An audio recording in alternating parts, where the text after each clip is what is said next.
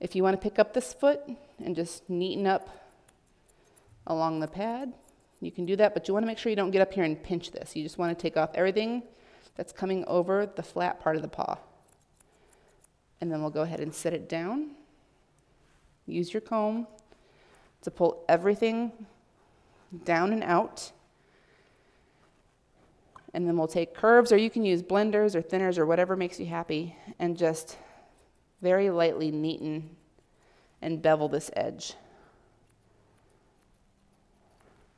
It's up to you how full you want to make this. You can still get the look of the flares even if the leg is short, and you get that by how tight you take the top of the leg. So even if this dog had legs that were not quite this full, you can still create the illusion by taking this area up here really, really tight.